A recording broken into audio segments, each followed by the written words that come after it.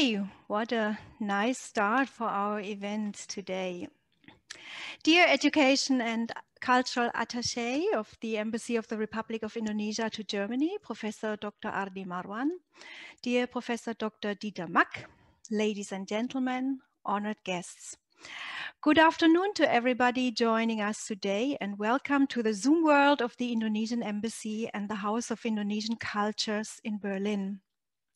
We started our event with the jazz big band composition Sunda Jive by Dieter Mack, a different and groovy welcome for you all. Dear guests, welcome to our 118th Sarasehan meeting entitled Gamelan Music and the Search for Identity, a conversation with the German composer Dieter Mack. Ladies and gentlemen, it is a great pleasure that our Education and Cultural Attaché, Professor Ardi Marwan, is with us today and has agreed to say some words of welcome to us. So first of all, we kindly ask you, Pak Ardi, to open our event. Thank you. Terima kasih, Bu Birgit.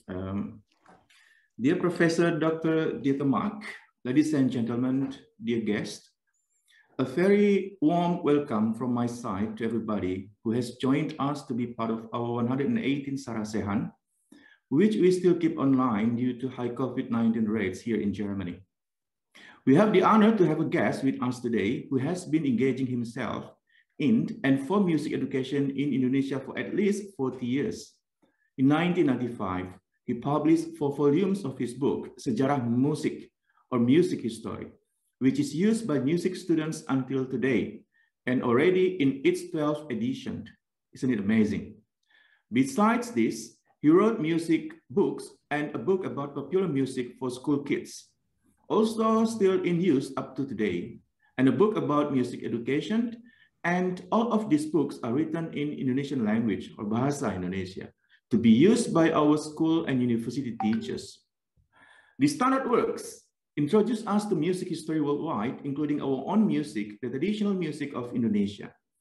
All these books are the results of his tireless work at the University of Teaching Education, or UPI, Universitas Pendidikan Indonesia in Bandung, which started in early 1990s and still lasts until today. This year in September, for example, Professor Mack will teach composition for graduate students from UPI Bandung online. Professor Mack initiated a very fruitful cooperation program between the University of Music in Lubbock, where he held a chair, and Universitas Pendidikan Indonesia in Bandung, focusing on didactics of local music, early music education, and composition. When Professor Mack started to work in Indonesia, I think we were still very focused on Western music and ignored our own musical roots more or less completely when we speak of music education. I am very convinced that it is Professor Macks and his local partners' merit for a great part that our children now learn more about our own musical roots, are taught to appreciate the richness and beauty of our own traditions, which to me, being a teacher by myself, is important for developing a positive attitude and a kind of pride of one's own culture, a pride that may not be confused with nationalism, but a pride that helps to build up self-esteem. At the same time, Professor Mack has founded his own Balinese Gamelan group in Freiburg. I was in Freiburg many years ago, which is Anggur Jaya, and teaches Balinese Gamelan music here in Germany.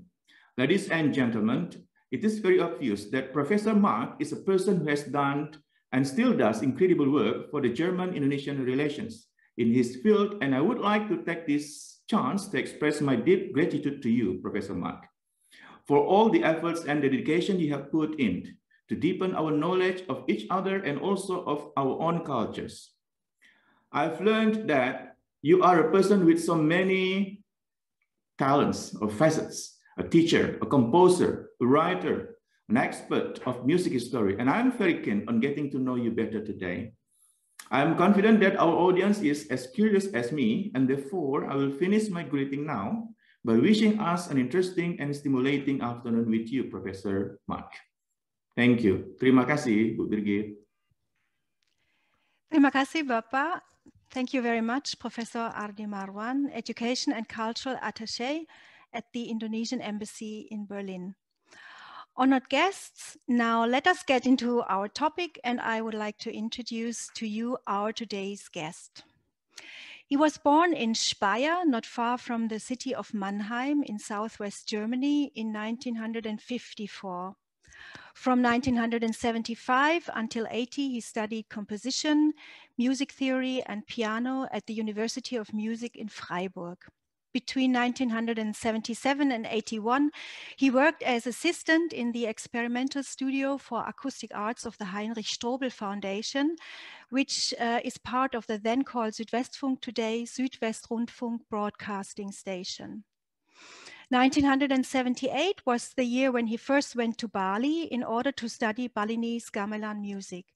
The year 78 marked a change in his life, which from now on and until today has revolved around Indonesia, especially Bali and West Java.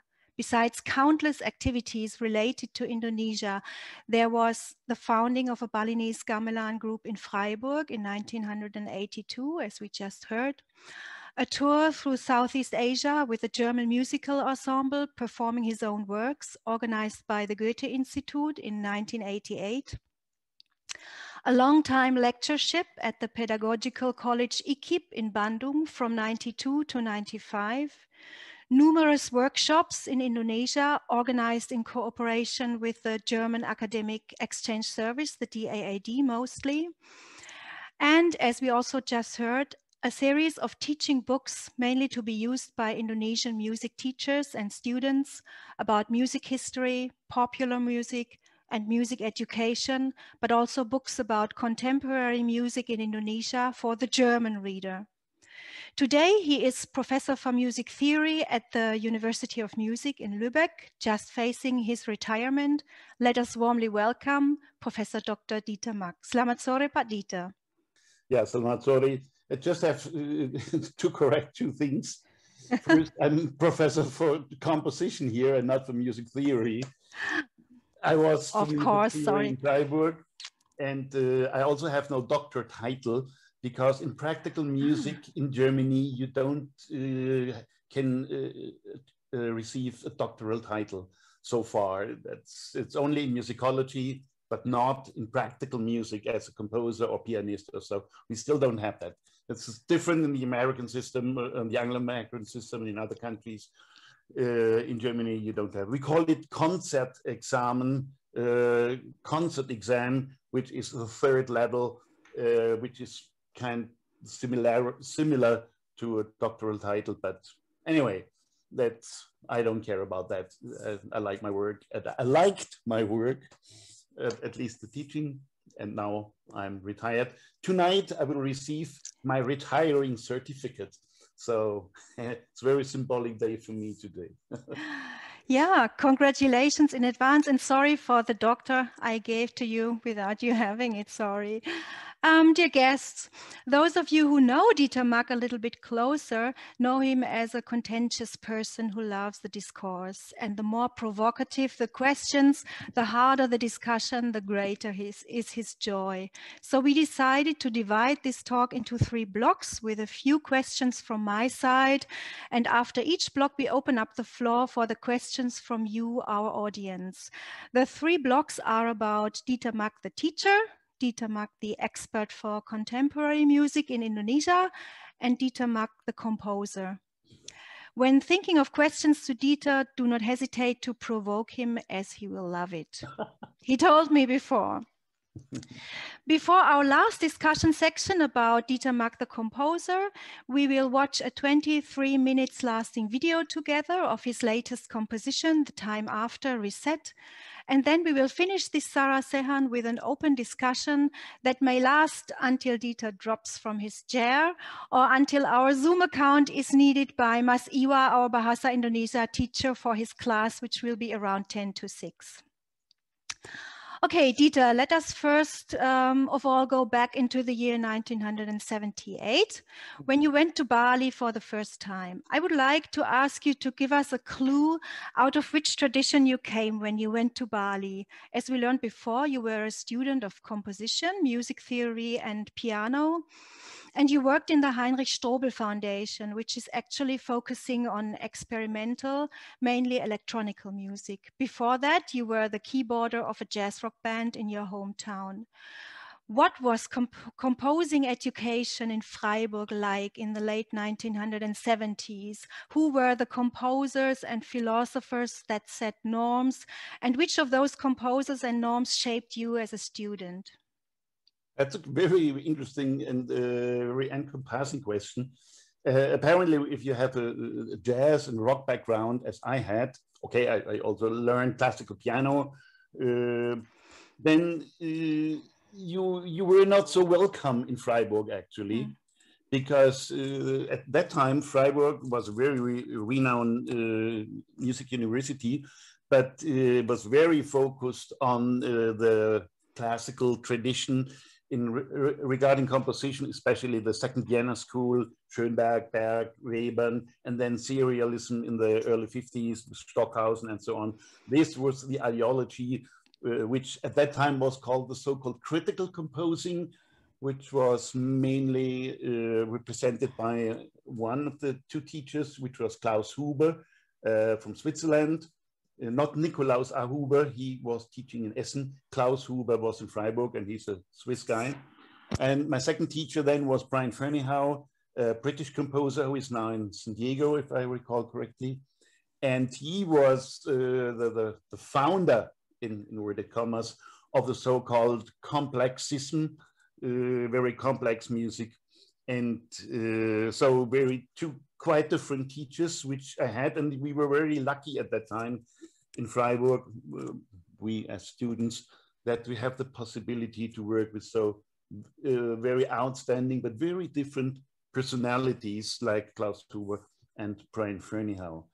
And answering the questions, what I have, how they have formed me, I would say, in a way, they haven't formed me, and that's what I like.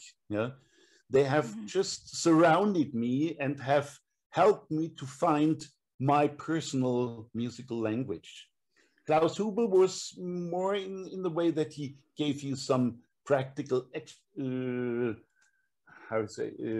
experiments to do, while Brian Ferneyhough was speaking much more about aesthetics and the philosophy of a piece, and he let you do whatever you wanted to compose.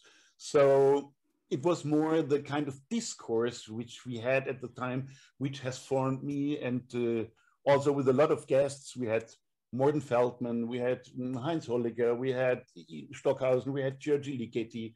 So all the big guys of that time, they passed by for a week or for some days, and we could discuss with them. And this was really challenging.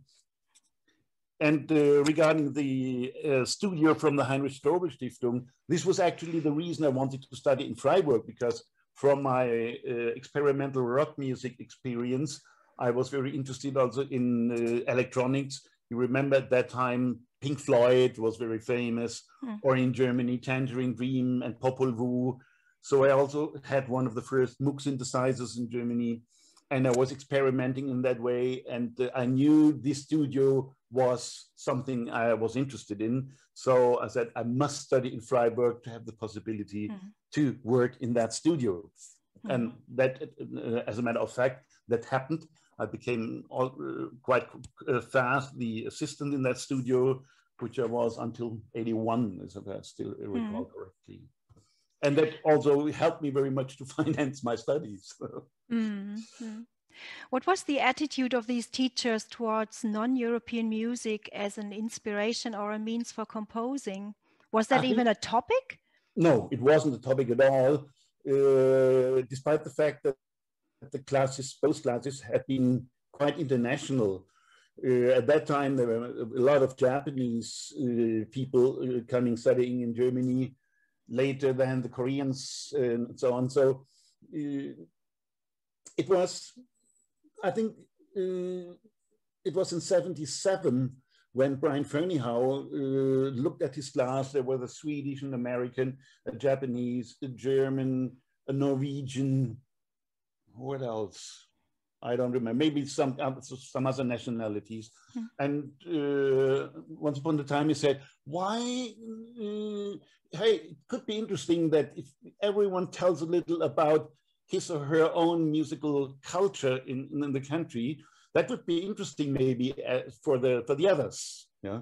And then he looked around and all had been very quiet because, for example, his Japanese student had been educated in Western music. She didn't know anything about traditional Japanese music. So then he gave some tasks to the students, and he said, hey, you could do something on Balinese gamelan. Why? Yeah, I have a friend in Basel, in Switzerland, the ordinarius for musicology, Professor Dr. Hans Oesch, and he is a specialist for Balinese music. I will call him and you can go there and he will help you. So I went there. I was very friendly. And there was also his assistant, Danka Scharaman, who was not so friendly at that time. There was only like that. And then they told me that they had made a big research in the early 70s from Basel. But it was mainly on East Bali ritual seven-tone music, which is something very special still today, and not really that what we know commonly as the gamelan music. It's a very special type of music. It's gamelan gambang, gamelan slunding. And they gave me recordings and the draft of a forthcoming book. And I tried to give my paper in this in our seminar with Brian Fernier. And I must admit, I didn't understand nothing. I didn't understand nothing. Yeah? And I must tell you something else. I found this music, especially the gambang, quite boring. It didn't appeal to me. So this was the beginning. But in spite of that, you wanted to go to Bali, right? Yeah, this was then after. In a way, this work with this music has, and because of my quite weak position in Freiburg, because of my rock jazz background, I felt that this is a, how shall I put that? It was like a virus in me, and I said, "Hey, there is something all the others don't have. Why not? I go there." Yeah? And that's what I decided then in '78. Then I tried to learn Indonesia, Bahasa Indonesia, which was just forget it. And I read many books which were available at that time. There are not many actually, but some. And then I went to Bali, and the first thing I experienced was that the Balinese speak Balinese language and not Bahasa Indonesia. Only few in the village where I finally came to in Sabah. There were all people spoke Balinese. Some, namely the men, spoke Bahasa Indonesia, and but almost nobody spoke English. So my first activity had to be to learn language. And that's how it's. So the first time I was there about for 2 months, I didn't learn much about the music. It was more about language and culture, and it was so new for me. I'm coming from a small town, and I was a very local person, and it was the first time in my life that I was so far away. And for the younger people here now, there was no internet. There was no mobile phone. If I want to make a phone call to Germany, I had to go to the post office in town, and it could last 3 hours to get a connection. Yeah? So completely, and even to go to that main town was a problem, because Sabah at that time, there was only a footpath from the village to the main road to Blabatuh. And if it rained for half an hour, you couldn't go. Everything was a big lake. Yeah. So these were completely different circumstances. And for a humble Westerner than like me, it was a very, very exciting, but also frightening situation sometimes. In an article you wrote many years after your first encounter with Balinese gamelan music, entitled A Life in Between Two Chairs, you describe very impressively how you, a young student of composition, collided with a completely different tradition of practicing and learning music in Bali. You were rooting in a completely academic world, which is based on the study of written sources and on the application of well-defined sets of rules. But now you were confronted with a pulsing and very organic musical tradition, living through the people who practiced the music. You wrote later, you were not able anymore to separate music from communication. Can you explain this to us a little bit more detailed? How is making and learning music in Bali different from here, especially in relation to communication? Maybe you can make your answer audible by using some listening examples. How did you learn Balinese gamelan music? I mean, probably you didn't even understand all the I learned it like the Balinese learn it, with one difference, that the Balinese already are familiar with the language, with the grammatics. I wasn't. So the first piece I learned was Panjang Brahma. So people who know Bali, they know also the piece, which is an opening dance. And I learned the kind of pocket kending, which is normally played by the Gangsa Ugal. And then 2 weeks later, I heard the group playing the piece, and I didn't recognize it at all. Because I heard something completely different compared with that what I have learned. And so far, I didn't know what the relationship was, and it needed years to get behind these secrets. Now I listen to three beats of a piece, and normally if it's a standard piece, I know what it is. But at that time, this was completely different. And the way of teaching is the teacher shows you and you just repeat, and he shows you again and you repeat, and he shows you again and you repeat. So that's the individual learning, but that rarely happens in Bali, because normally they do the same thing like that in the group. And it's from the very beginning a collective giving and taking, and the piece develops, which means that the composer, in a way, at least at that time, he just gives kind of impulse for the group, and then the group adds something. I remember a remark by Rahayu Supanga, it's the most famous Central Javanese composer who died recently. He once said, maybe the name composer is not the right name for me, the right term for me. I'm more someone who gives an impulse, an input to the musicians, and then we develop that together. It's maybe it's very special for Javanese compositions. In Bali, it's more or less the same, although the Balinese compositions are completely different, like the Javanese.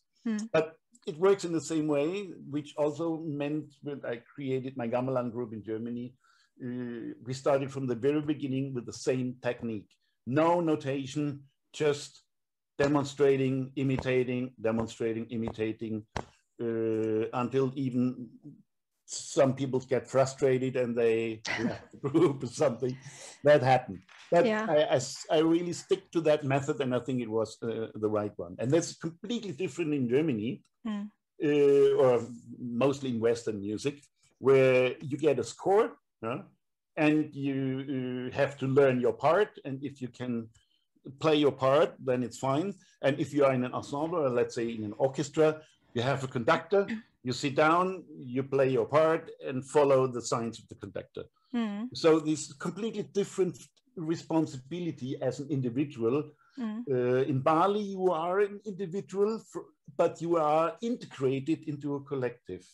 In Germany, you are, in Western music, you are an individual, but the orchestra is also kind of collective, but a collective that doesn't work because of its interaction in between, but because there's someone standing in front and he tells you how to do. This is a very simplistic explanation now, but just for people who are not so familiar with music, they might have an idea of how they work. Maybe we'll listen to 2 examples, and then I can exemplify it a little more. The first piece is a Gonkapia composition from 1977 by Gede Asnawa called Kakamuda. Here it's a recording by the Gonkapia Pinda, which is the neighbor village of where I live, neighbor village of Sabah.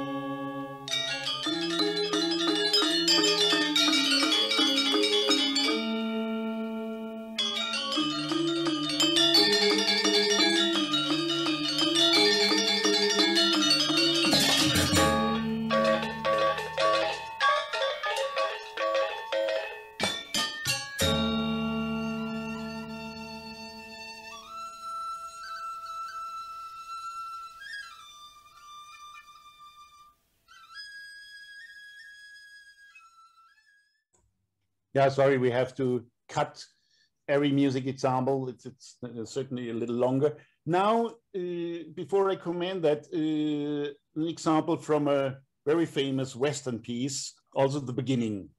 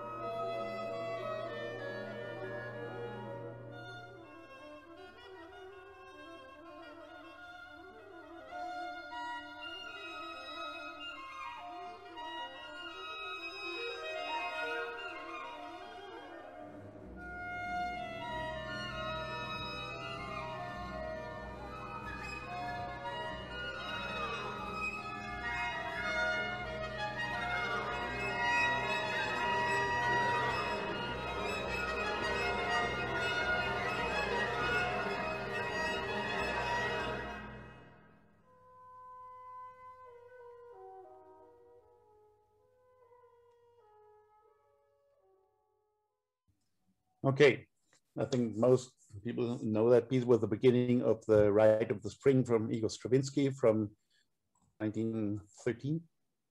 And I have chosen this piece because in this beginning section, this is the introduction, It's a big orchestra normally, but the introduction uses almost the same amount of instruments like the gamelan orchestra. The gamelan, in this case, for Sukakamuda, there were 27 players, and in the Stravinsky piece, it's also 27 players. Yeah? But the Stravinsky piece was conducted, it was Pierre Boulez in this case, and all this phrasing, this kind of rubato in this section, it just comes from the conductor. Yeah? So you have really to follow him. It does not come out of the interaction between the musicians. If you would really try to make this part of the piece without a conductor, maybe you need 20 rehearsals or even more. Then you may achieve a similar result.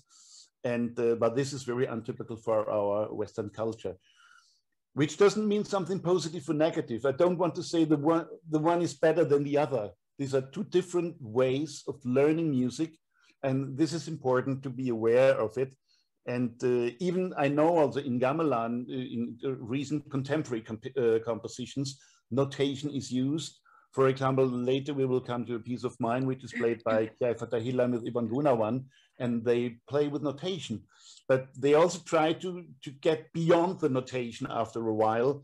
It's just, they need for the progress of learning the piece, they use it.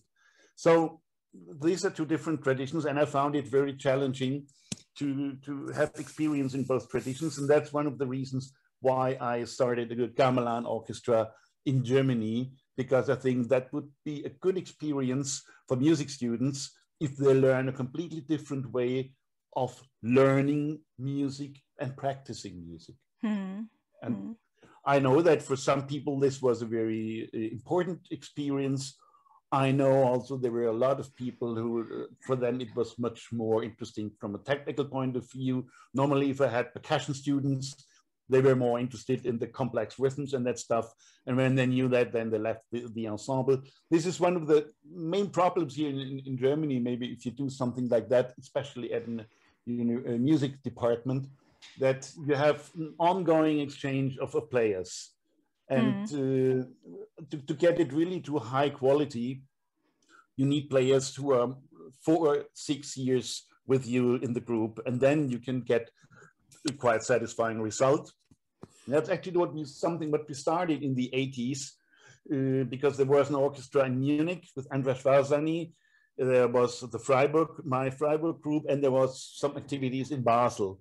And finally, we decided that all the real big concerts we make as a joint venture with the best players from all 3 groups. And sometimes it was under the name of the Munich group, sometimes it was under the name of the Freiburg group, sometimes under the name of the Basel group. We didn't care. And that was great.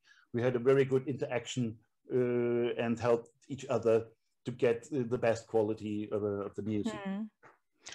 So through all the years, you kept the Balinese or the Balinese way of teaching and practicing gamelan music. You didn't develop your own, let's say, mixed teaching technique of. No, not at all, because I'm convinced that this is the only way to achieve this kind of preciseness and collective feeling in the music. After your first encounter with Bali, your relationship with Indonesia started to develop. Starting in 1980, you became a lecturer for Balinese music in Freiburg and Basel, as you just told. And you should visit Bali from now on for many times, once even a whole year from 81 to 82. Yeah. During this time, you became a real expert for gamelan music from Bali, we can say. What was it exactly, besides this communicative way of practicing music, that fascinated you about Bali and its music, and what made you come back again and again to study Balinese gamelan music in a deeper way? I think this is one of the secrets in the life of a person, which is hard to explain. There must have been something like I was attracted by something, and I really can't put that in words. Regarding music, I have tried to explain it a little, this way of playing music. It's the funny thing is when I performed Balinese gamelan, on stage, I was never nervous, never. But when I performed piano duets or whatever with piano, I was always nervous. And that made me thinking that the way of learning, the way of getting into the music is something different, and it's more, that's a little exaggerating, it's more human maybe. And that's why I think it's an experience which I still don't want to miss. I only had the same experience when I started to play a lot of minimal music pieces by Steve Reich. And we also had these pieces, they look so simple, and they aren't. And I remember that Steve Reich, in his first years, he didn't allow that his pieces are played by other people except his own crew. And I remember when we started to play some of his pieces, at the first moment, you thought, oh, no problem, you can, side reading, you can get it. No. We needed hours to get into this right mood of the music. So minimal music, I don't want to compare with Balinese music. It has nothing to do with each other. But the way of playing, the way of interaction, the way of intercommunication between the players, there are a lot of similarities. And I felt them again when I played like the music for 18 musicians, for example. When we played that, we practiced over one semester that, and at the end, after 6 months in the performance, it was just incredibly fun to play together, because we were really throwing the balls from one to the other. It was fascinating. And but you see, we practiced at the university over 6 months. This is completely irrelevant in the professional music business. If I have a new orchestra piece, quite a complex one, and I get that performed by a good orchestra, I get 3 rehearsals with 3 hours. And I must be already very happy when I get that. So, no, that's how it works. I would like to come back to the teaching aspect for a moment. As we can read in an article you wrote in a book called Nelkenduft in Wolkenkratzern, for you, a separation from a creative person and being a teacher is impossible. Can you explain this to us, and how does the creative Dieter Mack affect Dieter Mack, the teacher? I think if you, for me, composing and making music is something I want to communicate to people. And I need the feedback. That's very important for me. Even if it's a negative feedback, okay, that's, not everyone has the same taste. But music is for me a medium, an abstract medium to communicate with, on a level that I can't achieve with words. And this kind of communication, for me, was always connected with a kind of curiosity. And to be curious is for me one of the necessary prerequisites to become a teacher. Because if you are curious, you want to know what your student does. And I always say, I learn probably sometimes more from my students than they learn from me. So the problem of a student was a real challenge for me, and I found it fascinating. And this kind of communication between student and teacher was for me very essential. How far that has influenced my music, I can't say, I don't know. But for me, it was a necessary part beside the artistic work as a composer. And this is one of the reasons also why the last year was not very easy for me. Teaching online composition is something else compared with sitting just in front of your student, and you really get into the business, and with sometimes very personal arguments also. I remember situations where students fell into tears, and you as a teacher, you are not only a technical teacher, but you are also kind of, how should I put that, father figure, or kind of partner for at least temporarily.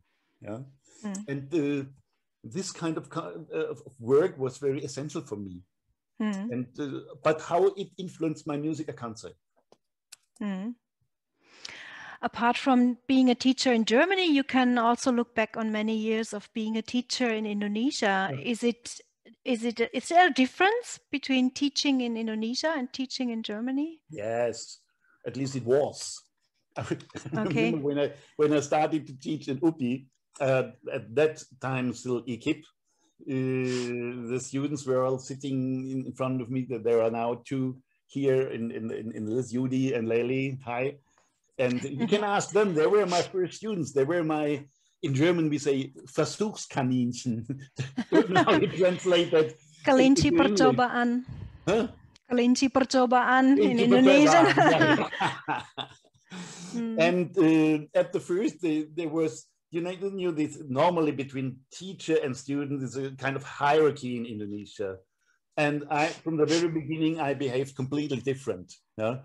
I really destroyed this kind of hierarchy as much as I could, but that needed a long time. And I would say from that 3 years I was teaching there in one row, I needed 1 year to get that this kind of hierarchy away. Yeah? And this is a basic difference, I think. Yeah, and this is also something which I tried to convince my colleagues who were teachers, that hierarchy is fine.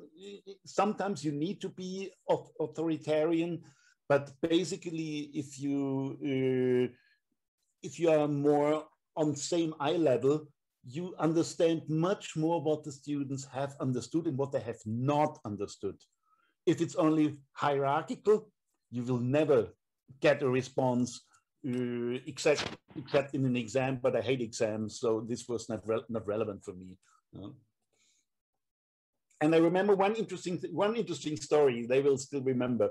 You know, I taught a course on Balinese Gamelan, and I didn't use notation, and we just listened and make an oral analysis of the piece until the end of the semester. We were through the whole piece and had learned all principles of Balinese Gamelan with that piece, and they could really sing every voice. You know? And then came the exam. And then I took another piece of the same style, and they should analyze it in the same way. 80% failed. And then I was called to the dean, because that's impossible that 80% fail. And he asked me, what's going on here? And then we discussed it with the students, and it was the fact that they even recorded me what I said about this first piece. But the idea to apply this knowledge to another piece was completely unusual for them. And then we discussed it, and we tried it with some examples. Then we repeated the exam, and everything was fine. So this was one very important step, I remember, to understand that learning means to develop the tools in order to apply these tools to something else. This is learning, and not repeating just what someone has said. So this is more or less 30 years ago. Do you think it has changed until now? Partly it has, yes. Partly it has. But I still, when I'm in Indonesia, and sometimes when I feel that the students are much more open and more direct now than they had been at that time.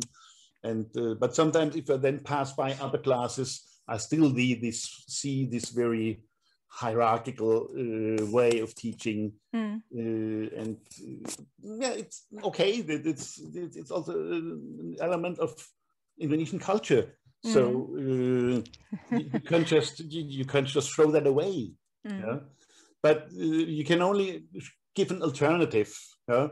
And I prefer to give this alternative as Dieter Mack, and not as a German or a Westerner, just as me, as the person. Yeah? So it's much more important what you live as a person in front of your students. That's that I'm convinced about that. Maybe some people have other opinions about it. After your Goethe Institute tour through Southeast Asia, you were repeatedly invited to hold workshops in Surabaya, Yogyakarta, and mainly in Bandung. In Bandung, you worked also as a long-term lecturer at the University for Teacher Education. Yeah, that's what I just was talking about. That's what we were talking about. That was from 1992 to 1995. Right. Your task while you were sent to Bandung was to build up a music department for graduate students, right? No. There was a music department, but it was completely Western orientated, or what they thought is Western music is. And I found that so unbelievable and impossible that the culture, which is so rich, like the Indonesian one, does neglect its own musical traditions in school music education. So what did you do? Yeah, the problem was that I gave a lecture there in '91, which caused a lot of uproar because I really strongly criticized this ideology. And then the dean came to me laughing and said, "Hey, you're a funny guy. And next year we plan reform of our curriculum. Would you like to join and bring in your ideas?" And I said, "Why not?" Yeah. And then I tried to get this long-term lectureship via the German Academic Exchange Service.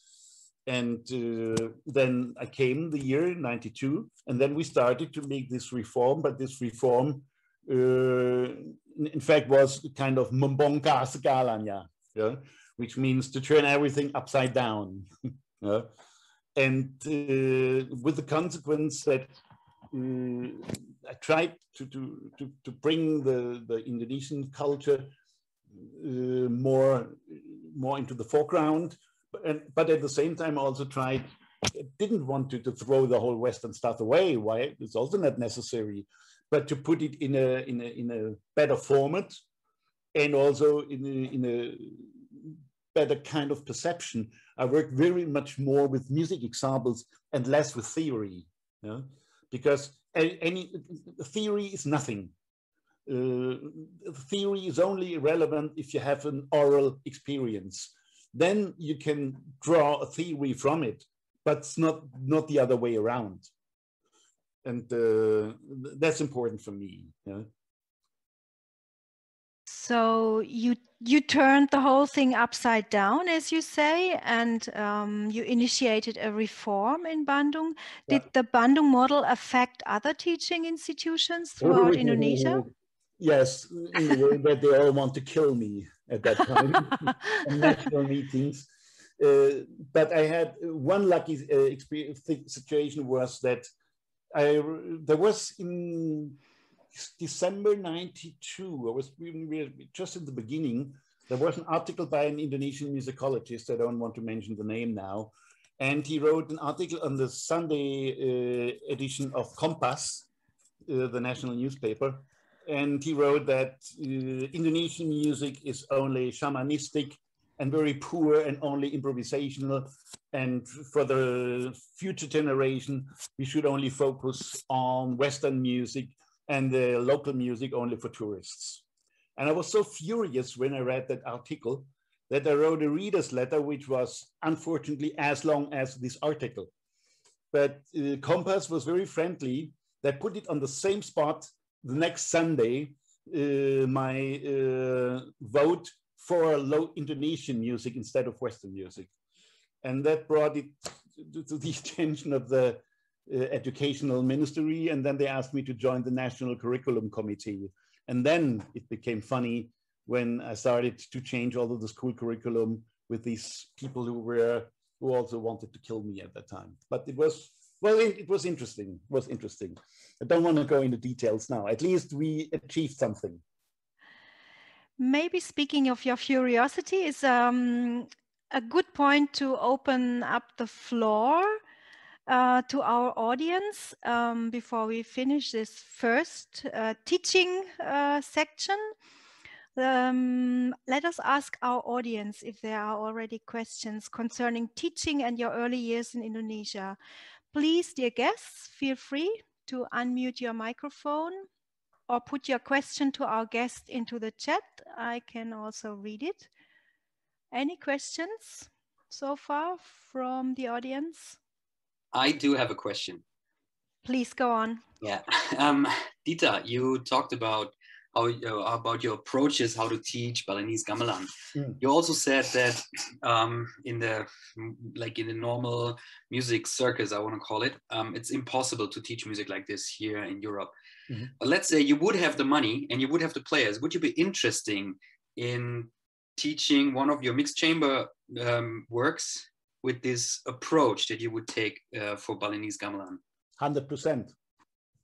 100%. That's also why I tried from the very beginning to create my own groups, to play my chamber music, to find possibilities to do it in that way. Yeah?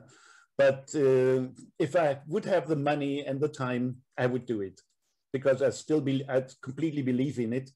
And but you know for yourself, because you have played in orchestras very often, that is kind of utopia. Huh? Well, let's chase that dream. I really like this idea.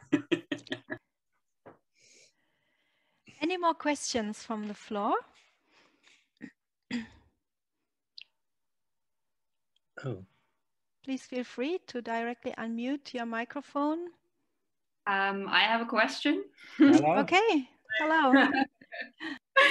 I would like to ask, you were talking about your conviction that the only way to teach Balinese music also in the West would be the Balinese way, by immersion rather than notation and stuff.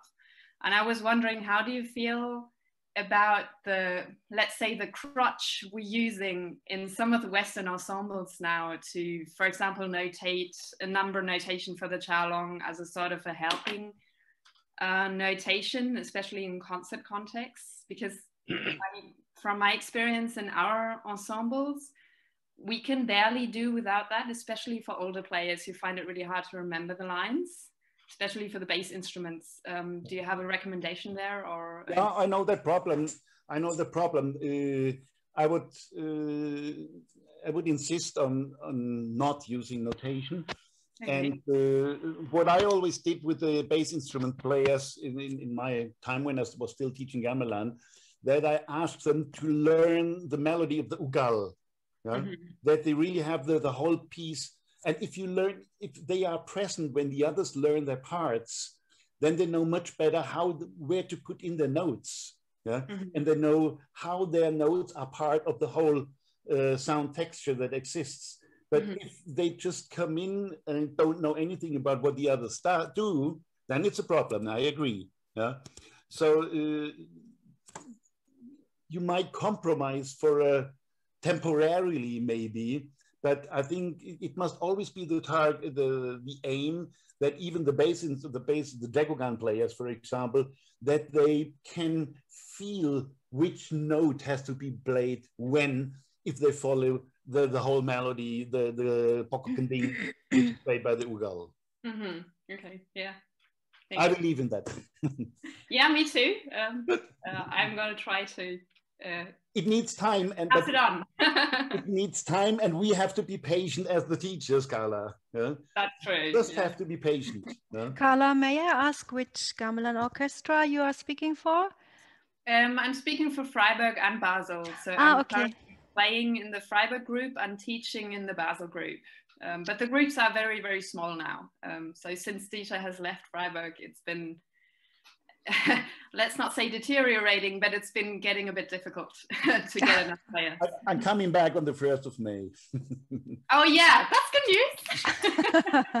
We are in need of a competent conduct player. Let's see. Okay, there's Maruno. Thank you. Yes, thank you.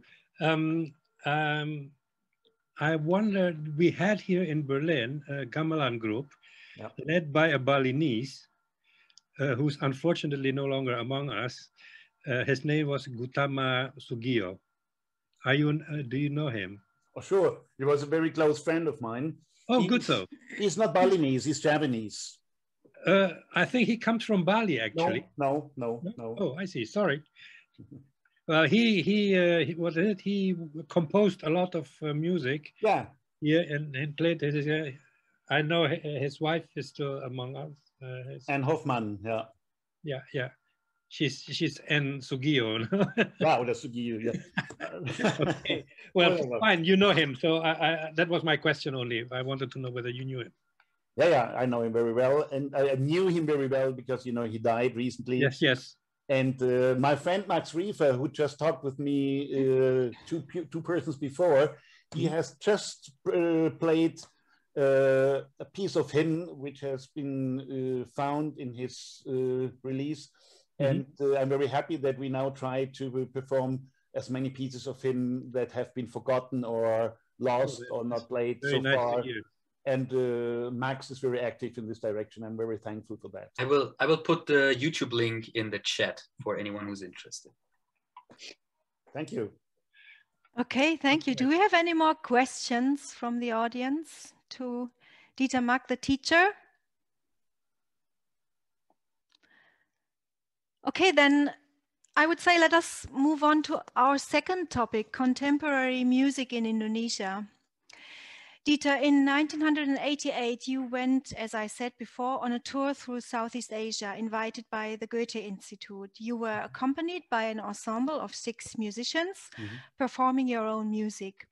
On this tour, you met important Indonesian composers of that time, like Dodi Satya Eka Gustiman, Hari Rusli, or Slamet Ashukur, to name only 3 out of many.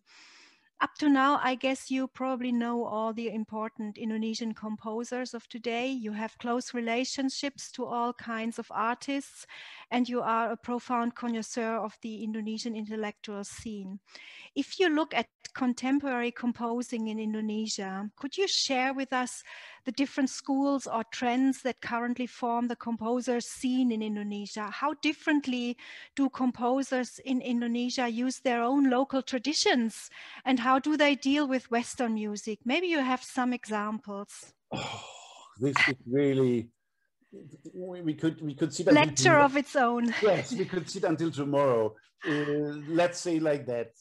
What was once, there are basically 2 big groups, and I must say it so roughly because it's much more differentiated. In fact, you have composers who work more or less in a Western contemporary tradition, and you have composers who work exclusively from their respective local traditions.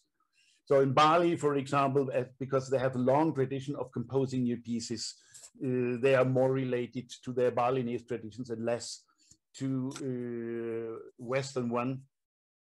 While same in Java and also same in West Java, but it's very difficult to, sometimes you have composers who have were in a way sitting between the 2 chairs again, also in Indonesia. So that's why it's very difficult to make this kind of schools, for example, or say this is style A and this is style B, and so on and so on.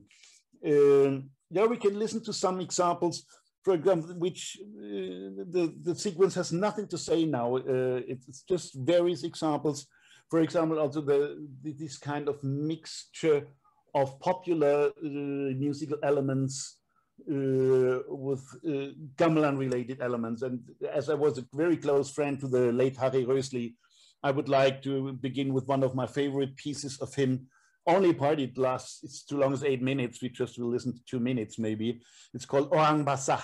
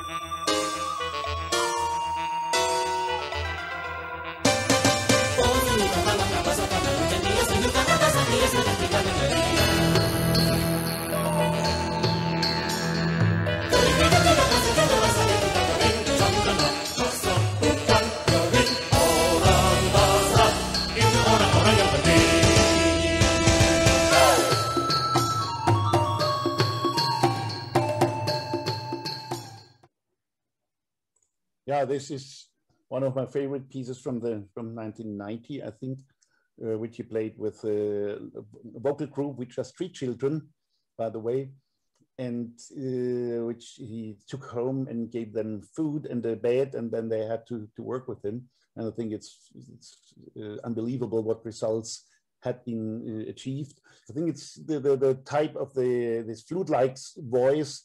It's very reminds me to Sundanese music, and also the kind of vocal action sometimes which you have very often with kendang players. There's later even an angklung part in it, and so he has a very unique way of putting Sundanese music into this kind of pop music context. Okay, next piece is by my close friend Ivan Gunawan, who is the leader of Tiai Fatahila, and we have a very close relationship. He is also the player of the piece with his group, The Time After Reset, which we will listen to later. And it's also here, by the way. Yeah, I know he's here. Mm-hmm. And one piece which I like very much, it's a recording of the GAMELAN Festival in Berlin in 2005, and it's called Kulu Kulu 2004.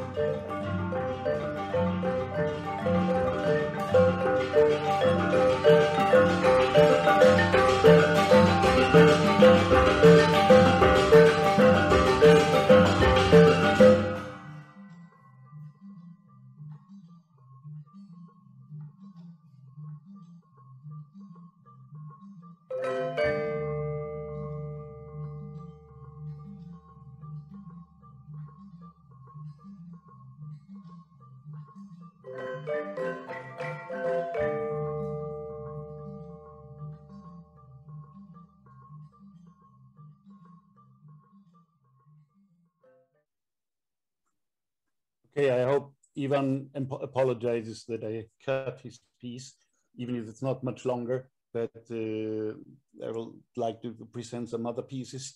So this is a very, for me, exciting development of Sundanese music, which he has done here for GAMELAN. And another composer who does very exciting development, especially with different scales, is Dewa Ketut Alit from Bali. And I would like to play part of his fascinating composition, Gergel.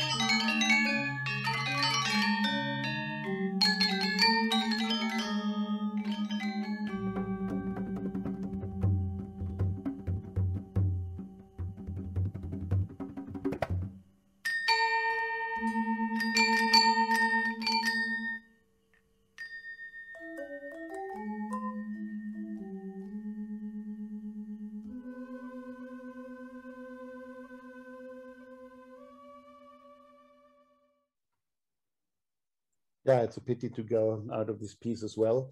But it's really fascinating composition, like all pieces of Deba Ketut Alit. I can really recommend everyone to listen to his music. He's, for me, the most interesting composer in Bali at the moment, and a very nice person. And it's really a pleasure to talk with him about music. Okay, so these were two examples now, especially coming out from local cultural backgrounds.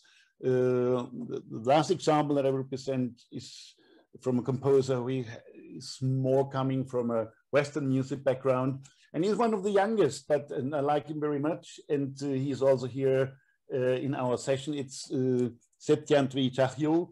And I want to play a piece. It's a piano quintet called Burnt Cloves.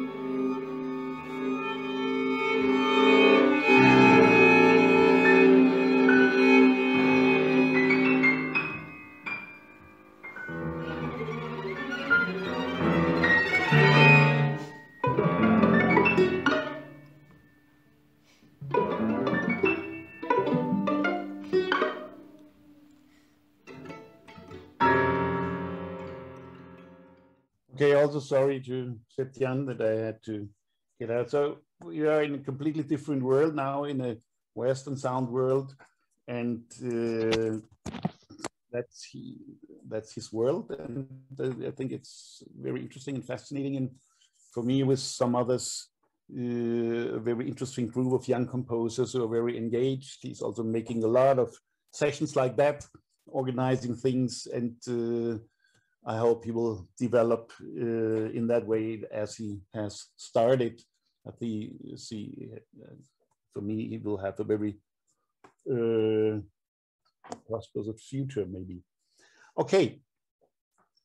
These are 4 examples of completely different approaches, also different generations. And so Harry Rösli would be the older generation, Iwan and Deva, the middle generation, Septian, the young generation. But we could continue now with 1,000 other pieces. So please understand that this is not possible in this context. But if you want something, you can always contact me via email, and I will send you a copy of that of something if I have it. Yes.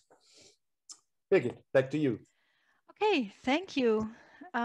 Very interesting. I would say we can open the floor for questions. I already saw the chat is very lively, or has been very lively so far. But before we open the floor, yes. Yeah, there was one thing in the chat when I think Aris asked about, he's coming in again.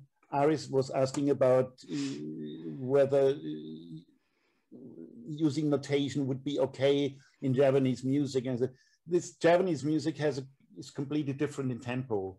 There, to write down the pocket notes, I think it's a possibility for practitioners.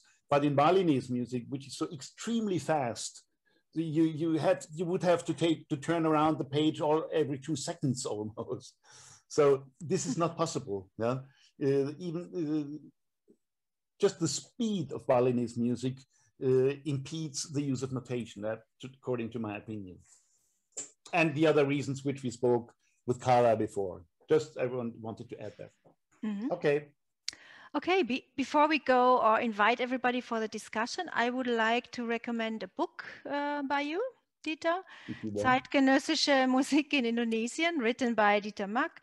At least for our guests who understand the German language, it gives a very detailed overview and a deep insight into the contemporary music scene in Indonesia, at least until 2004, when the book was published. The book is actually not available anymore, but it may be borrowed from our library here in Berlin. And now I cordially invite everybody to ask your questions to Dieter Mack, the expert for contemporary music in Indonesia. As we will have a separate section talking about Dieter as a composer later, please try not to ask questions concerning the compositional style of Dieter. Okay, where are your questions, dear audience? Please feel free to unmute your microphone and switch on your screen and talk directly, or give us a sign that you would like to talk.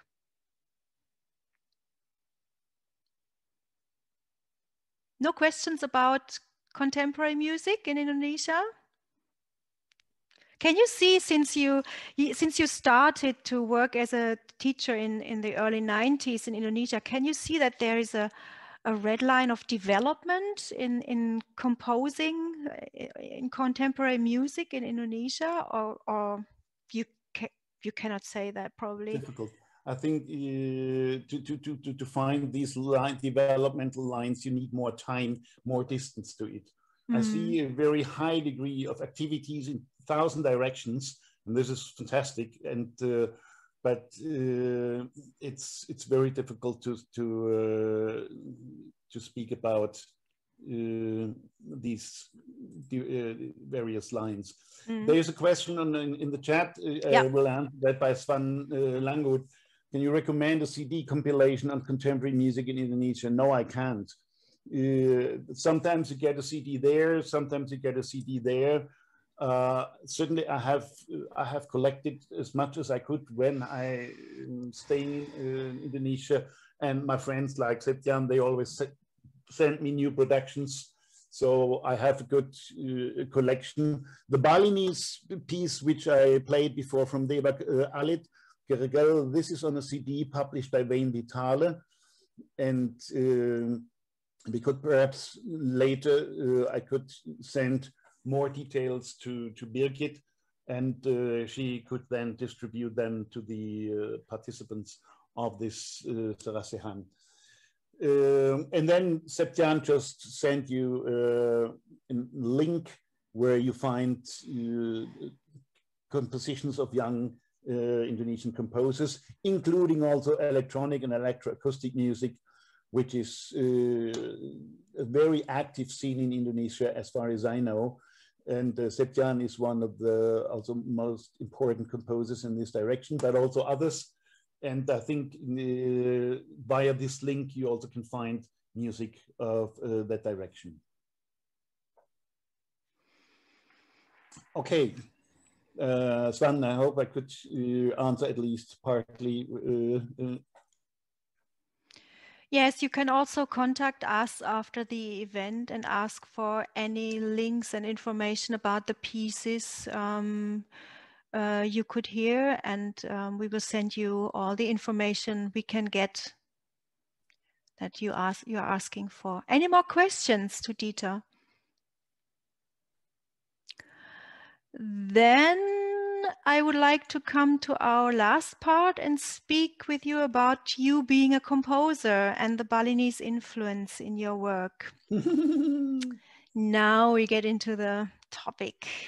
You like to cite the German composer Helmut Lachenmann, who once said that when you are dealing with other cultures, a true creative act can only emerge out of a radical penetrating into another culture instead out of a touristic walking around. Mm-hmm. You also once wrote elsewhere that it took you 4 years to understand Balinese music and another 10 years to realize how the Balinese people themselves understand their own music. Mm-hmm. Now, I guess we all agree that your dealing with Balinese music resembles a radical penetration rather than a touristic walking around. Mm-hmm. Can you explain the difference between what Lachenmann pictured as a touristic walking around and a radical penetration? Maybe by comparing some examples from other Western composers who were influenced by Balinese or Indonesian music in different ways. Yeah, the question is what is influence and what is just a quote or a pastiche? Yeah. For example, when we take The Prince of the Pagodas from Benjamin Britten, this is just a quote with a certain function. This is no influence from Balinese music. Mm. And maybe we could just listen to this section. It's Prince of the Pagodas is a very famous opera by Benjamin Britten, and he quotes a part of Balinese gamelan music, including gambangan. I think he must have the music, the transcriptions from Colin McPhee, who was a close friend of him, and Colin McPhee already had a close connection to Wayan Lotring, one of the most famous composers in the 30s. Maybe we can listen to that section just for a moment.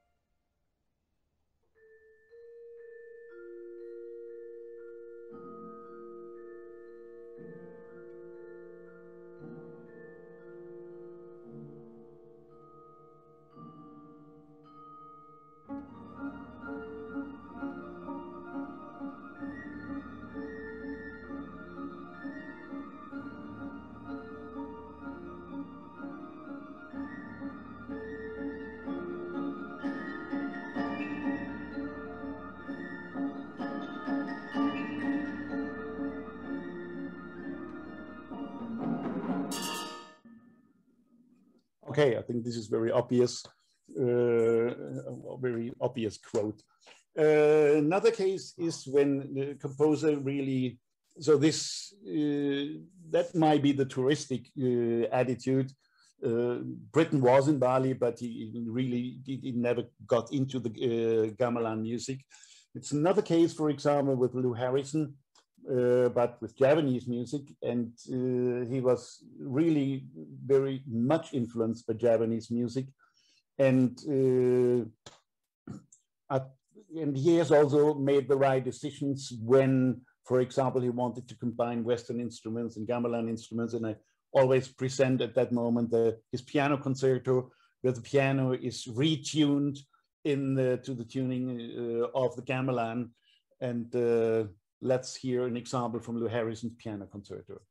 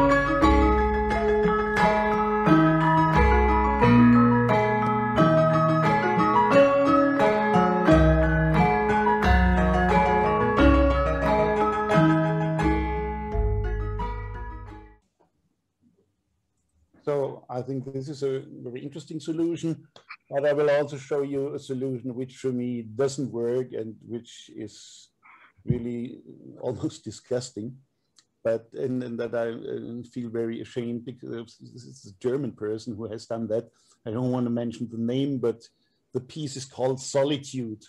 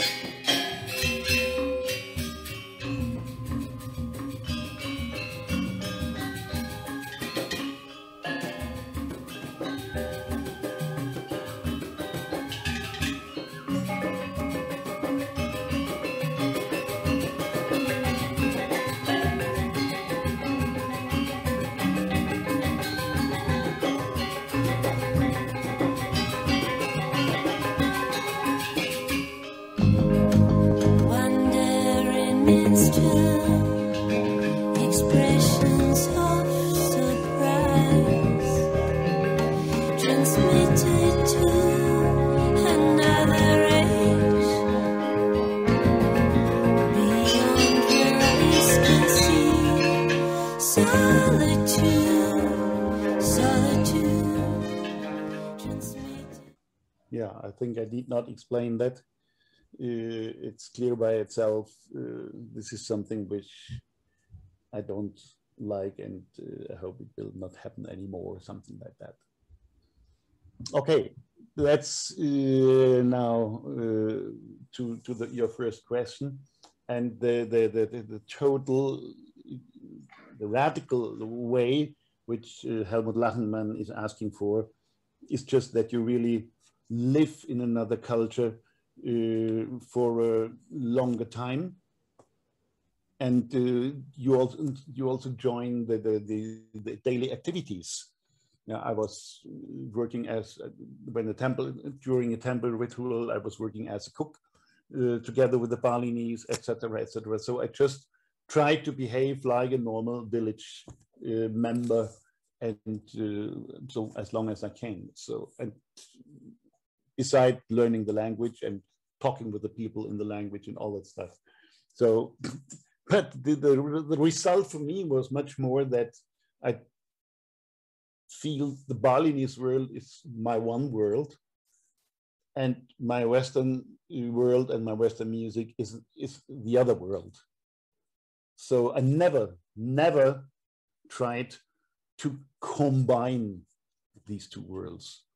I even did it more in the other way. I tried to separate them, because they are so different for me that it did never appeal for me to bring something together which has nothing to do with each other. So that's just about the problem of influence from the gamelan. This problem composers are influenced by, and then people read that in your biography in a concert, and then they found gong sounds in pieces where there aren't any gongs. This is something that, yeah. Is it that people need orientation in contemporary music? Maybe that the critics and the musicologists, they look for orientation, and when they find something like that, it's kind of orientation. That may be one reason. But for me as a composer, that was never relevant at all. For me, it's just when I compose, there are thousands of influences, or in other words, everything that I hear is maybe a kind of influence for myself. Even a car that is going by, or the sound of a railway at a railway station or something like that. These are always sounds, and as a composer, you just react to sounds, and you test them unconsciously regarding their musical relevance. And then when you start to compose, you try to forget everything and start from scratch, which nobody can do, but it's utopian, I know, but at least you should try. And that's also what Lachenmann means, that composing is to build your own instrument and not to imitate another one. And this is, that's why I always say, whether I'm influenced from gamelan, I don't know. I really don't know. Other people can write what they want. Certainly I use sometimes techniques which you find also in gamelan music. For example, this kind of marking the formal structure with gongs. But you find it also in other pieces which have nothing to do with gamelan, this kind of marking, formal marking. So for me in music, there are what I call transcultural elements and intracultural elements. And these intracultural elements, they belong very closely to the music language we are talking about. And so if you would hear that, you would already have the connotation, Bali, yeah, for example, or Java, or whatever. Yeah? So this, I don't touch that. But the other, these transcultural things, I think there is some interesting aspects in it. But if I see it from that point of view, sometimes I feel similarities between Mozart and gamelan in regard of timing and balance of formal structures. And I feel the same in my music. And I found Fibonacci series in gamelan music. I used them in my music. Stockhausen used them. So what is influence and what is, let's say, transcultural musical material and techniques? which in one culture are more prominent than in another. There must not be any kind of influence between each other. It just happens. Yeah, actually, you already answered my next question. But I would like to recommend your latest CD anyway, because now we are getting really into the music of Dieter Mack. This is a triple CD that has recently been published by the University of Music in Lübeck, summarizing your compositional work. It has the wonderful poetic title, Klingende Fäden und sprechende Rhythmen, sounding threads and speaking rhythms, the musical world of Dieter Mack. A CD I can really recommend to anybody who likes to get to know the composer Dieter Mack. This CD shows three focuses: chamber music, music for organ, and orchestra music. There are no pieces for gamelan instruments, as some might expect.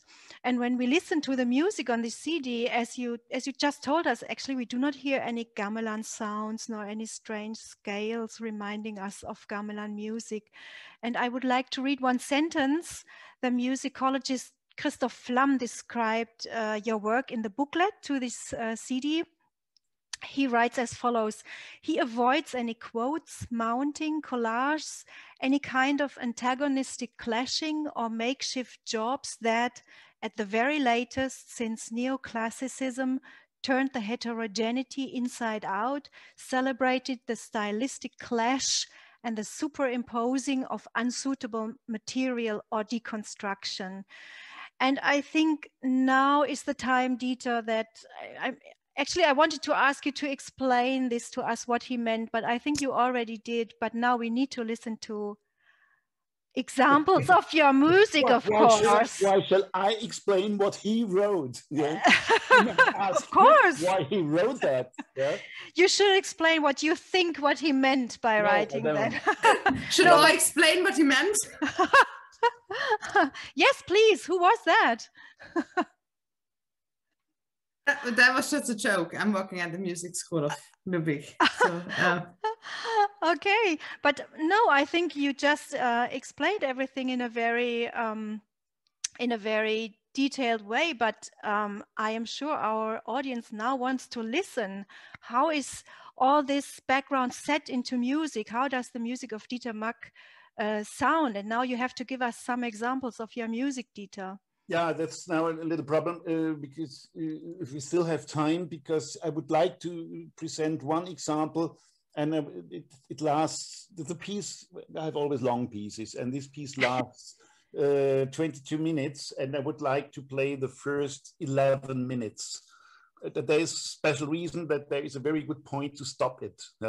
And maybe we drop the second piece then, when we want to listen to the gamelan piece, and postpone that only to the video, because I would really like to play this piece in its length, because it's very representative for my work over the last 20 years, I would say. It's also one of the best performances I ever had. Mm-hmm. It's a live performance of the premiere. It's called Kammermusik 5, Chamber Music 5, for 30 musicians. And played by the Cologne-based ensemble Musikfabrik, and conductor is Enno Popper, also a composer, and they did such a fantastic work, and they achieved that exactly what I meant, this kind of interaction in the group, where the conductor only organizes in this case, but this group is so close together since years that they really can play in a way which I think is the best interpretation I ever had of a very complex piece like that. So let's listen to the first 11 minutes of Kammermusik 5. And please, it's a piece with very soft sounds and very loud sounds. Please be aware of that. I remember a friend of mine has listened to the piece, said, it's a great piece. Only this 2 minutes break in the middle. Why did you do that? It was no break, but there was a very smooth harp and just drums in the background, and he didn't hear that in his car. Yeah? So please be aware of such problems now in that piece.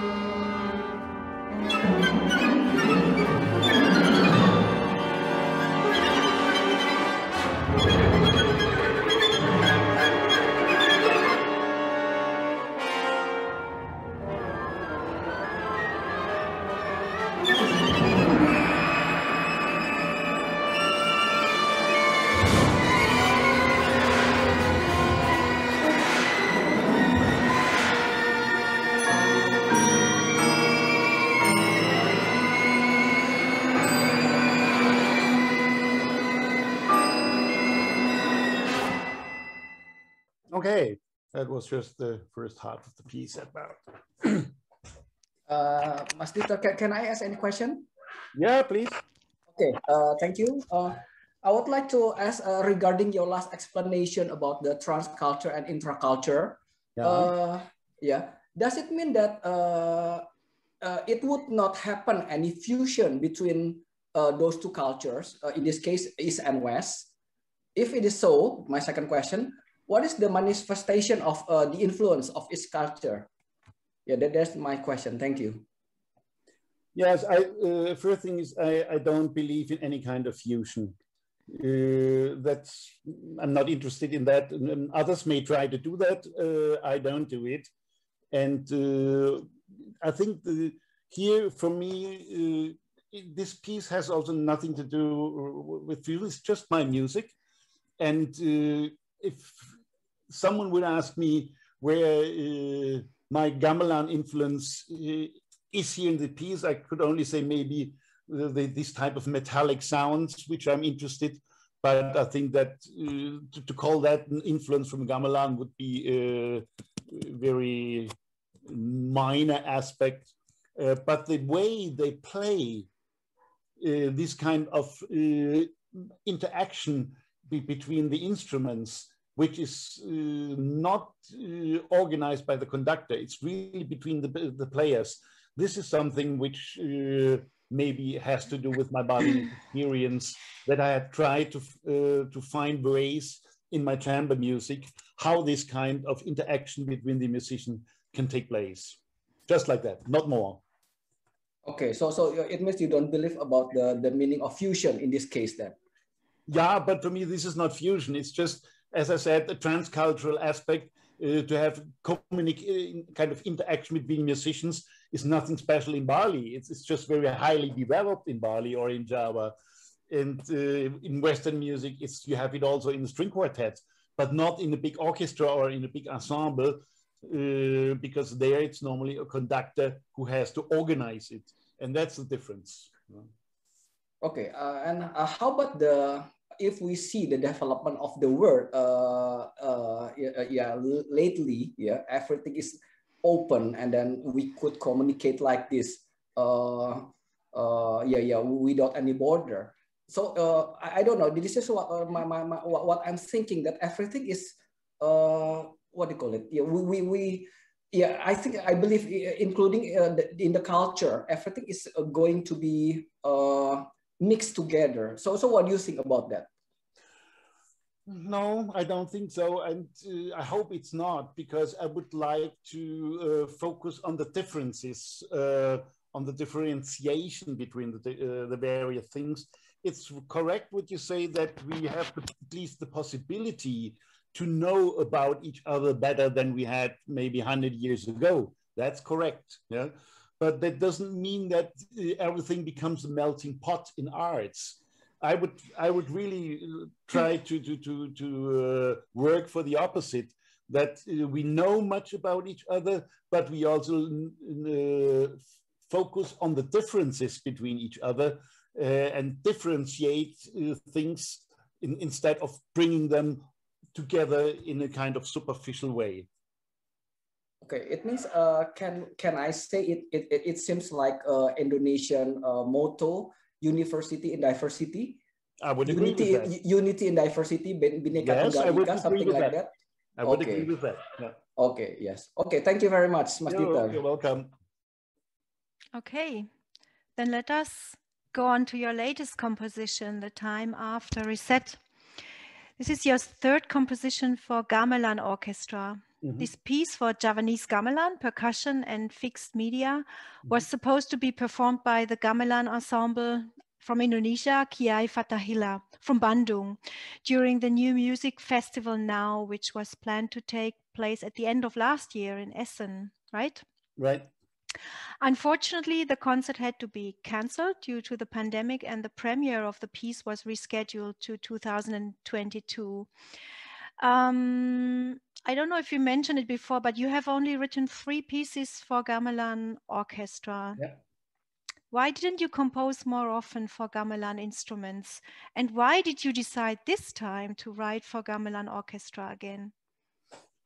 Actually, all 3 pieces had been written on demand. The first one was because of a cultural collaboration project between Switzerland, Germany, and Bali. The second one was commissioned by the Evergreen Club Gamelan in Toronto. And as a matter of fact, after that second piece, Cross Currents, I decided not to compose for gamelan anymore. And then 2 years ago, this festival from Essen, they came and asked me whether I could write a new composition for gamelan, and my first reaction was no. But then, out of various reasons, also private reasons, I thought, okay, I was at that time also in a very deep private crisis.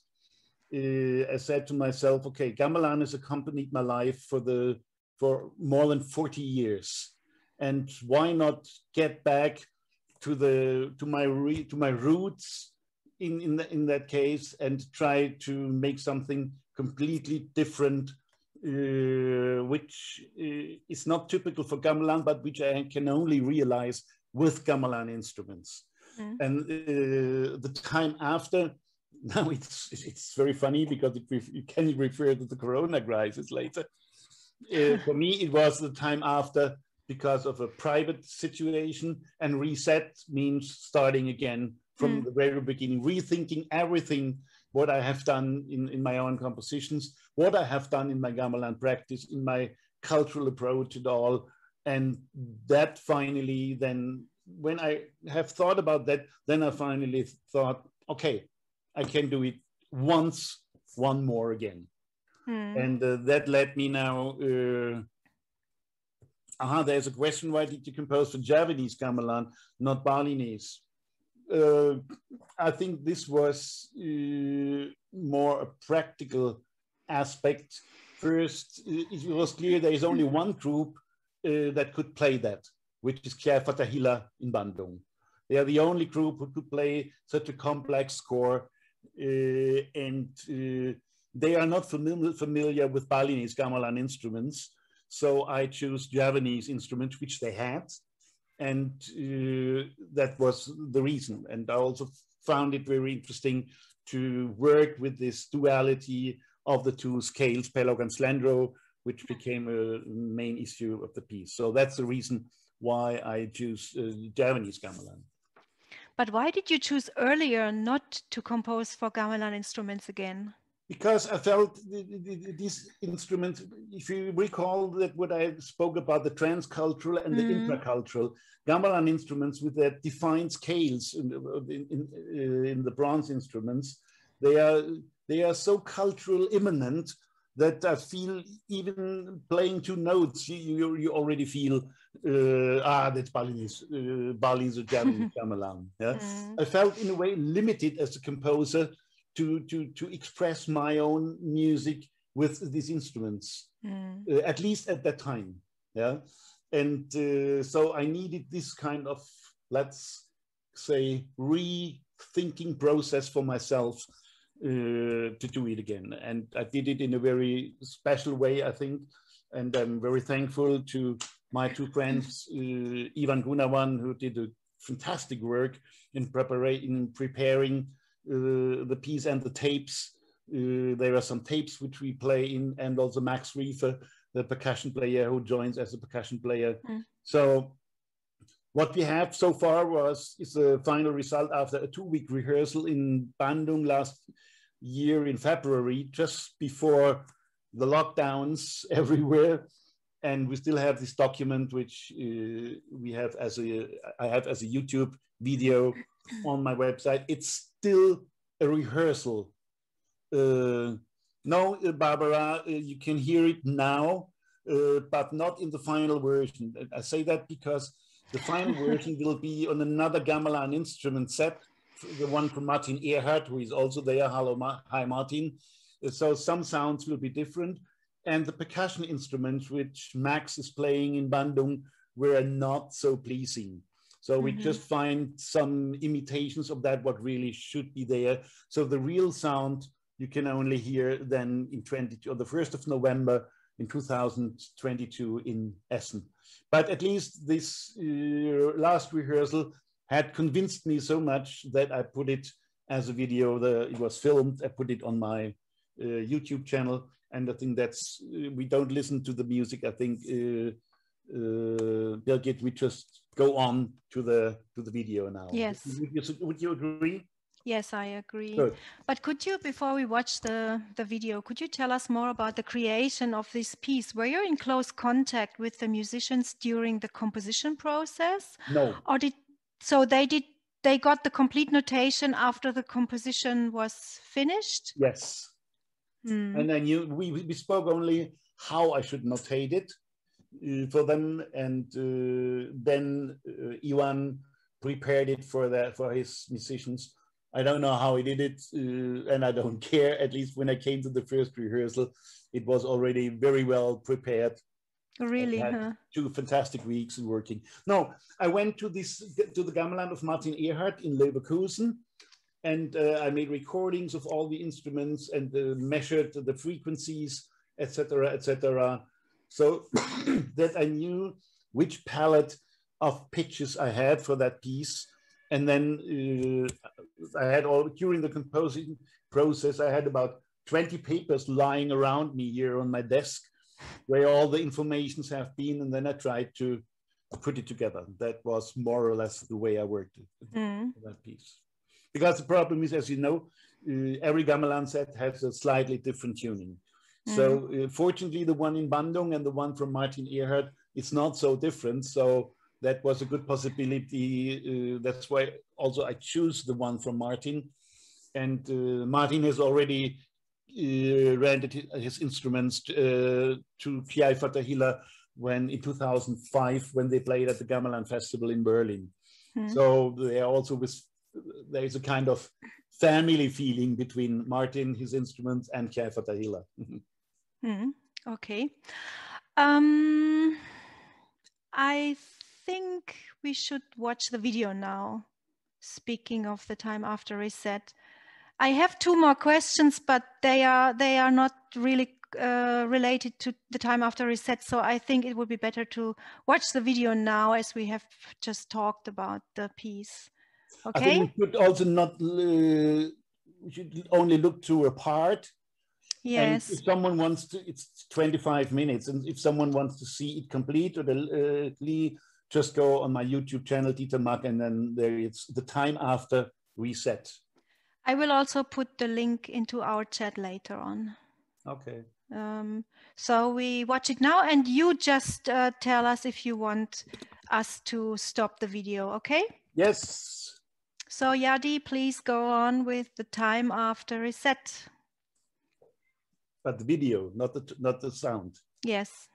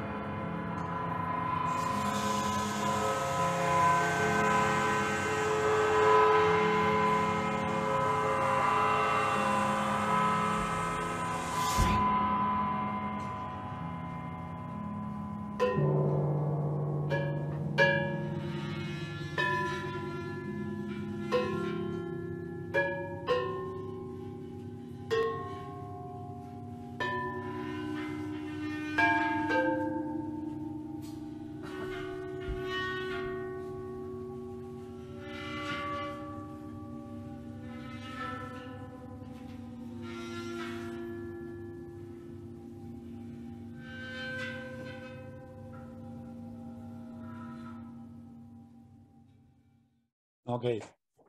So if someone wants to listen it completely, it's, as I said, on my YouTube channel. Just might put in my name, and then the piece is called The Time After Reset. And I think it's helpful to listen to it with good stereo equipment or with headphones, because also very extreme dynamics from very soft to very loud. And this is hardly possible via such a laptop or something like that, maybe. Okay, you still have you have two questions, Birgit. But there is also a question from Aristariono, Dieter. Yeah, I already read that, and I think, dear Aris, there is no intentional reference to any gamelan, conventional gamelan practice. So if you find that in the piece, that's fine for me, but that's up to everyone, and I won't speak about it. But I have an additional question. Yeah. Can I ask Max Riefer something, Dieter? Yeah, sure you can. He was the percussionist, right? Yes. Max, was it the first time you played together with a gamelan orchestra? In this combination, yes. And it was very interesting because what Dieter said, they were so well prepared. I did not rehearse with them from the beginning. I came only after the first week.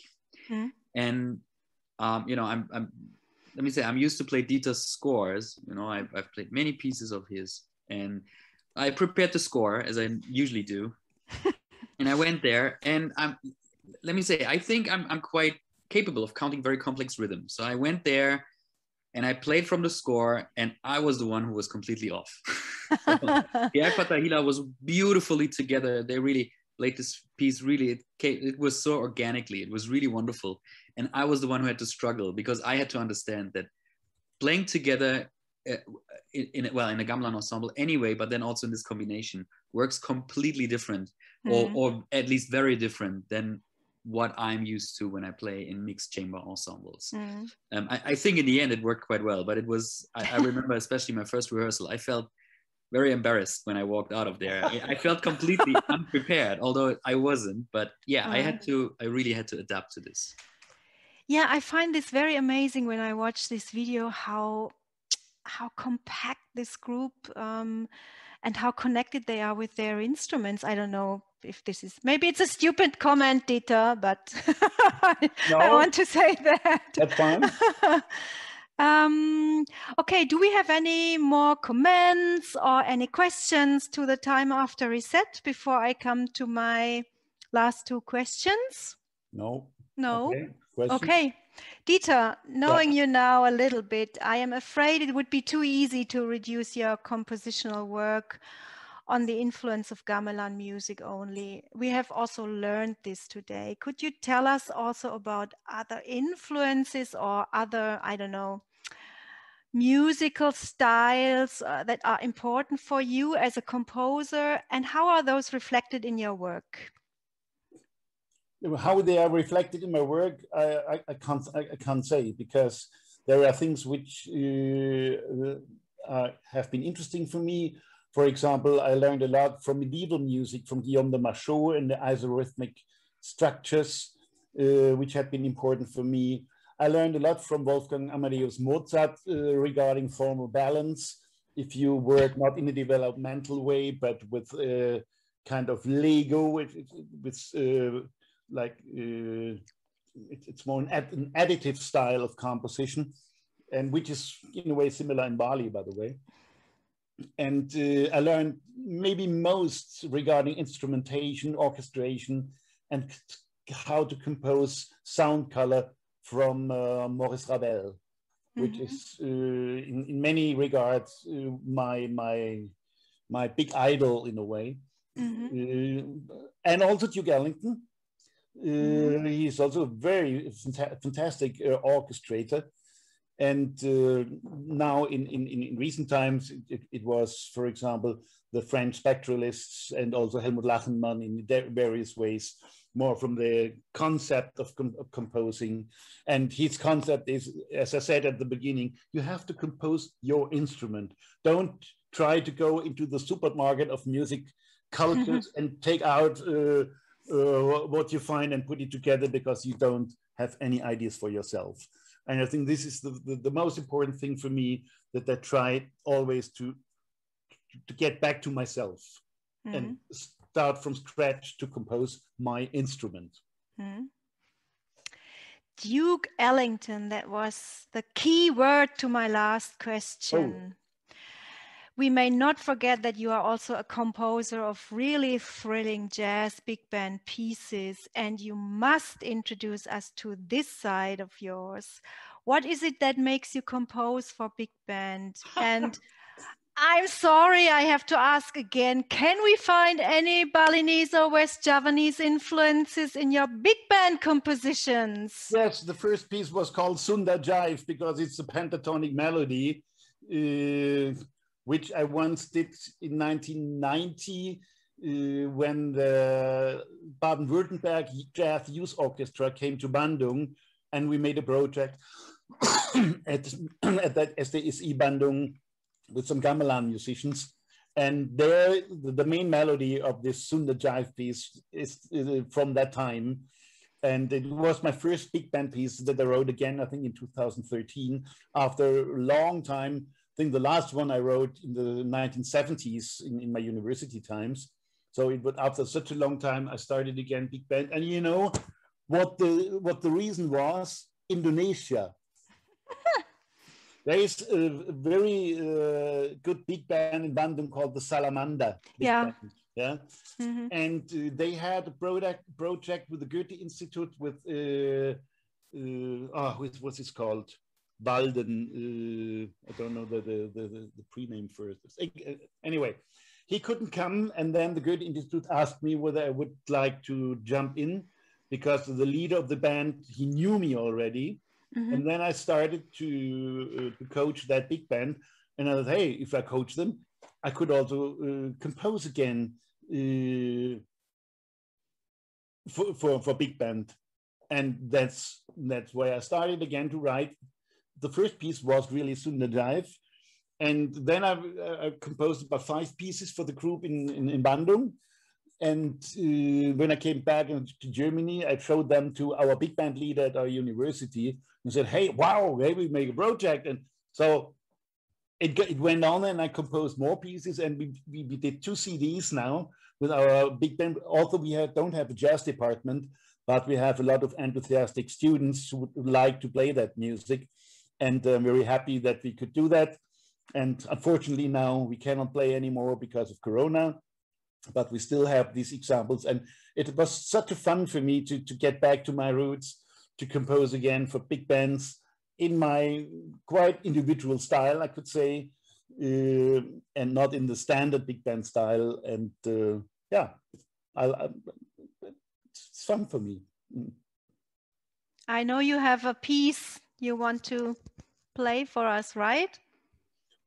Yeah, we can, if you want, we can do that. Yes. As our end of the session. It's called Outrageous. Yes.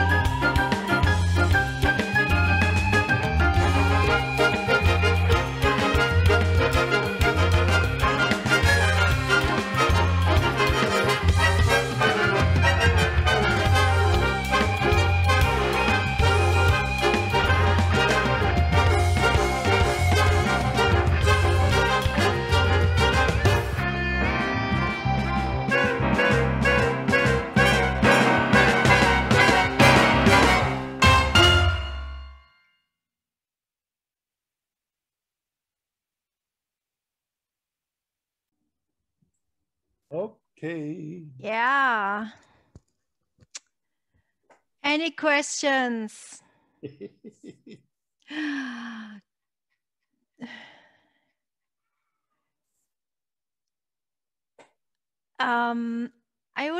There was an interesting and nice comment from Jody Diamond. It's already a little bit up. Jody, maybe you can say something about influences in a composer's music. Maybe you can just switch on your microphone and your screen. Yeah, I don't think you want my video on right now. No problem. I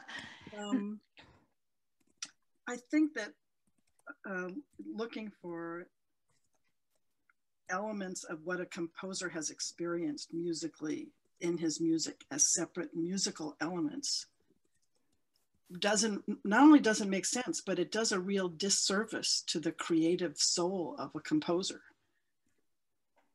One would hope that when you listen to a music, it becomes part of your life experience and part of who you are. I worked for many, many years with Lou Harrison. I was his gamelan teacher and arranger. And what was interesting about Lou, and I think Dieter does this too, is when he wanted to be, quote, influenced, when he wanted to know a music, he didn't just listen to it. He would study it and play it and talk to musicians and build instruments, so that by the time Lou was finished getting to know a music, it wasn't something, it was part of who he was. And I think Dieter has done the same thing, a lifelong commitment to being in Indonesia, hearing music, knowing it. So when he composes, it's the soul of his music is his soul. And all of his life experiences combine to create what that creative soul is going to be. I agree. Thank you.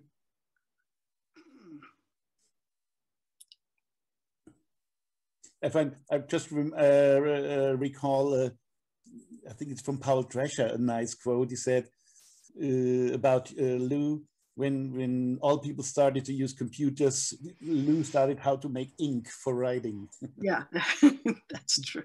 I love that. Yeah. How to make paper. Yeah. He loved hemp paper. He thought that was I can imagine. Yeah. That you could make paper out of hemp. Yeah, what I would really hope for in our musical future is that we stop using the words East and West. Thank you. Had particular meanings at one time, but I think we know each other so much better, and there's such different kinds of interaction that I don't find those helpful, especially when East means music that we don't understand and West means music that we do understand. I would really like to find different words when we want to say East and West. Are we saying, you know, here and there, or you and me, or I'd like to find new words to express what we mean by East and West, because it's an old dichotomy and it is. May I ask a question regarding to that East-Western thing? According to, so it's, are you listening? I'm hearable. Dieter? Yes. Yeah, okay. yeah. It's more question referring to the very first things you said. Dieter and I know it very well since years. Listening to what you've learned and the way you learned gamelan music is not the way you learned Western music. So regarding to the idea of East and Western, how do you really identify the works you know about? Oh, that's difficult in English.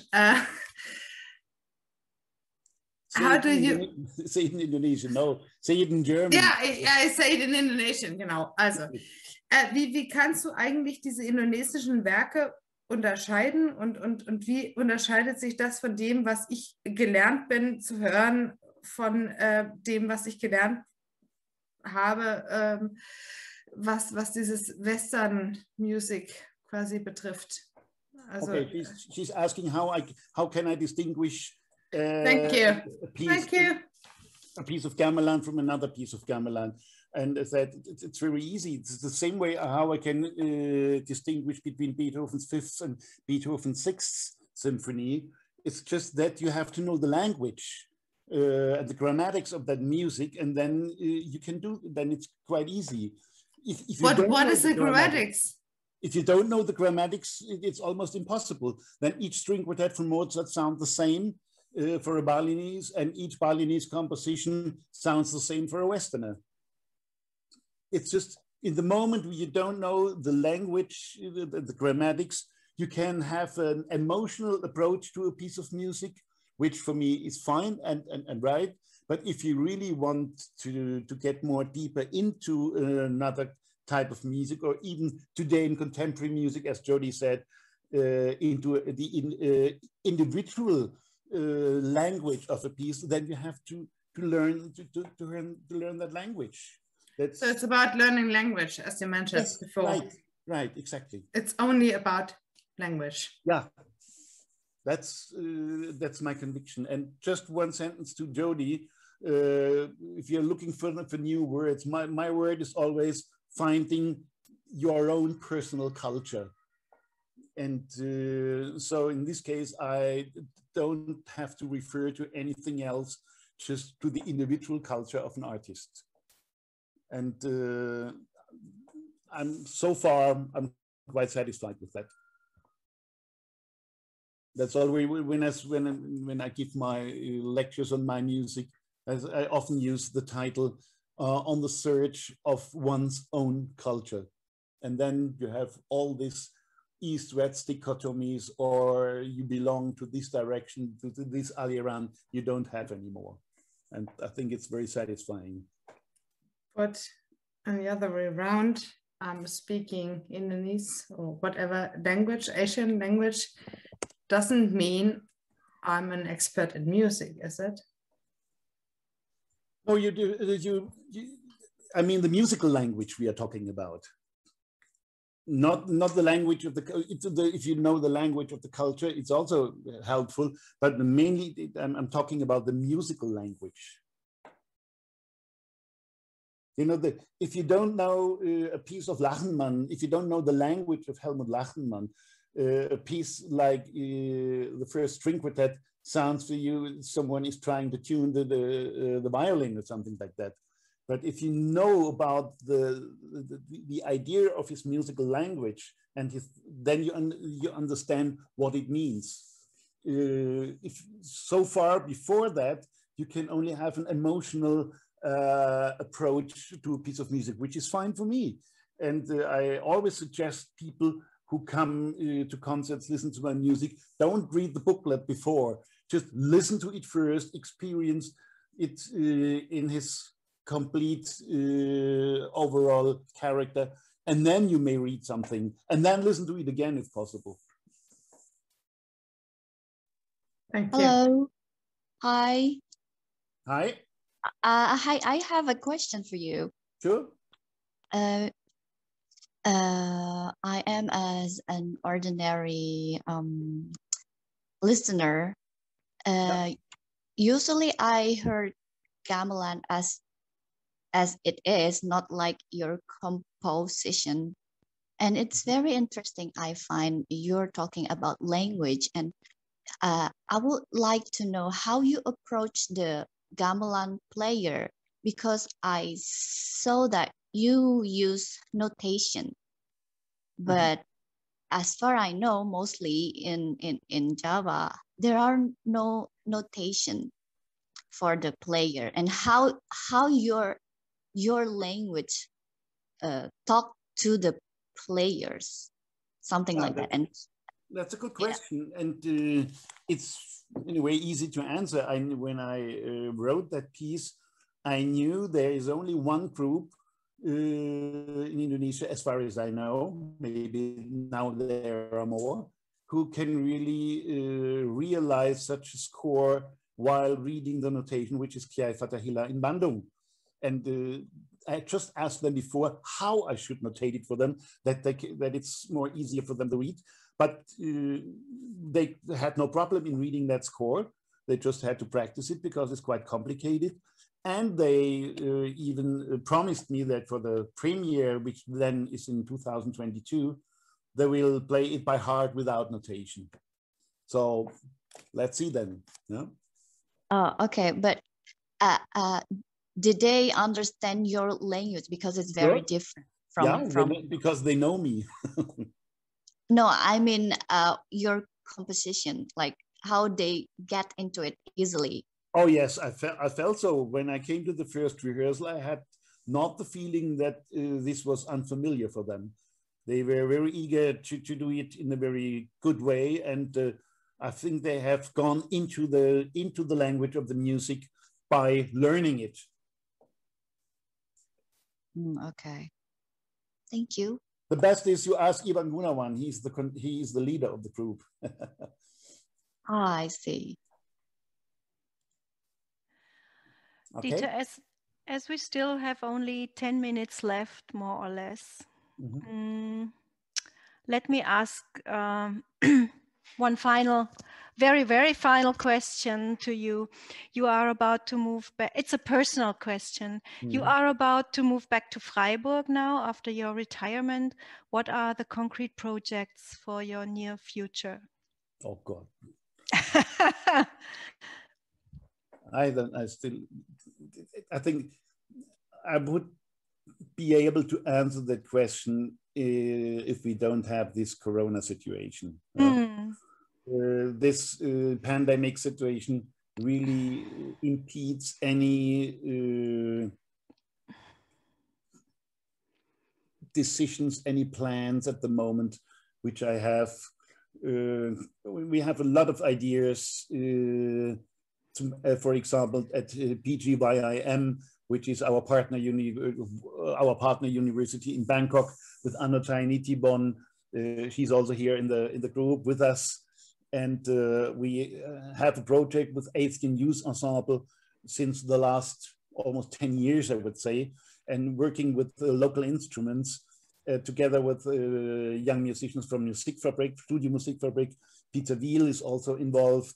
And I hope that I can continue this project and be for a longer time also in Bangkok to work with the people there. And I have also invitation, as I told at the beginning, to teach composition at the Estuart program at UPI Bandung. So, and I will compose. I have some commissions. I don't think that I will have a boring time. just you can't really predict at the moment what will happen because of this pandemic. So when all this will take place, I don't know. I hope as quick as possible. Okay, it's such a pity that we have to stop here, because I just had the feeling that the discussion was starting to warm up, and maybe we could have discussed another hour with our guests. It was just getting really interesting, but we have to stop here because of our language classes, and our course attendants are waiting for us. So I have to say thank you for answering our questions, Dieter Mack. Thank you for being our guest today, for patiently answering all our questions and all the questions from the audience. Thank you for our audience for taking part so actively, at least towards the end. And also you, Birgit, I know you have been very nervous before. Thank you, Dieter, for everything you said. But you have done a great work, and I think it was a very nice atmosphere. And also thank you to the technician, I forgot the name, who has done a very good job. And so I think it was quite a nice event. Thanks a lot. If you are interested in taking part in our upcoming events, please watch our social media channels, Instagram and Facebook, at the accounts I just placed in our chat. If you would like to get more detailed information about our program and also about all the books and CDs we were speaking about today, just write us an email. You can also register for our weekly newsletter in German language by writing an email to us. The House of Indonesian Culture, or Rumah Budaya Indonesia Berlin, is an institution of the Indonesian Embassy in Berlin, and we will be happy to see you soon again, virtually or in reality, di ruang virtual atau di dunia nyata. Sampai jumpa lagi, and Yadi is going to start Sunda Jive again while we are throwing you manually out of the chat, out of the event, sorry.